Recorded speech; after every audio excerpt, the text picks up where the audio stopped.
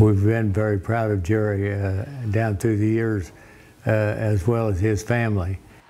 When former Utah Jazz coach Jerry Sloan died in May of last year, fans remembered what his teams accomplished on the basketball court. A lot to remember there, but in Sloan's hometown of McLeansboro, Illinois, he and his late wife Bobby are remembered as benefactors and role models. Fox 13 reporter Nate Carlisle went there and found the Sloan legacy is alive and well.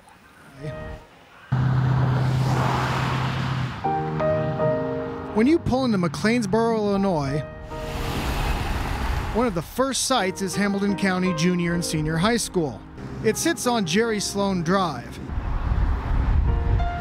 And if you follow the drive around to the back of the school, you find the gymnasium, named for the former Utah Jazz coach. I probably first met Coach Sloan in 4th grade at his basketball camp here in town. Doug Miller is the boys' basketball coach for Sloan's old team, the Hamilton County High School Foxes. Well, he's known as a fabulous fox. He's the fabulous fox for sure. McLeansboro isn't just where Jerry and Bobby Sloan were from. The couple and their 3 children moved back to McLeansboro in the years where Jerry was between coaching the Chicago Bulls and the Utah Jazz, and the family came back here every offseason. And we have a very special guest with us this evening. Here's Sloan on a local sports show in 2012 as the gymnasium was being named for him. Good evening, basketball fans. Welcome here to Jerry Sloan Gym in Hamilton County's always been a special place for me, and I just felt like it's the right place to be here most of the time. We've been very proud of Jerry down through the years, as well as his family. Dick Dietz has been mayor here since 1993. Before that, he went to high school with Jerry and Bobby Sloan. They enjoyed McLeansboro when they'd come down here to visit, maybe run to get a bite to eat someplace, and just sit and talk a while. Jerry and Bobby were also benefactors. Their names can be found on a McLeansboro playground and basketball and tennis courts, and they gave money for improvements at a local lake where the couple walked. The gifts have gone a long way in a 3,000-person town where the median incomes are below the Illinois and U.S. averages.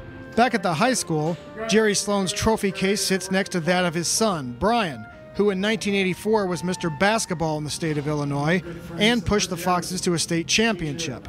For years, McLeansboro ran a lot of the Jazz plays. Above Jerry Sloan Court hangs not just Jerry Sloan's photo, but a photo of the team his daughter Holly played on. The squad won 3rd place in the state tournament in 1987. And I had players call me and say, "Hey, Coach, we're doing the Utah Jazz 4 cross play, or post-high cross series."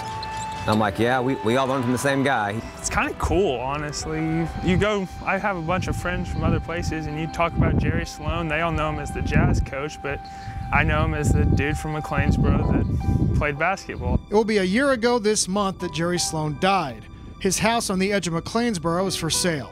Yet people here think the Sloan name will live on more than buildings or trophies. Our basketball team has a Jerry Sloan Award, and that goes to the kid who has the most guts and hustles, and that's a big award for McLeansboro Foxes basketball. If you get the Jerry Sloan Award, you've done something. In McLeansboro, Illinois, I'm Nate Carlisle, Fox 13 News, Utah.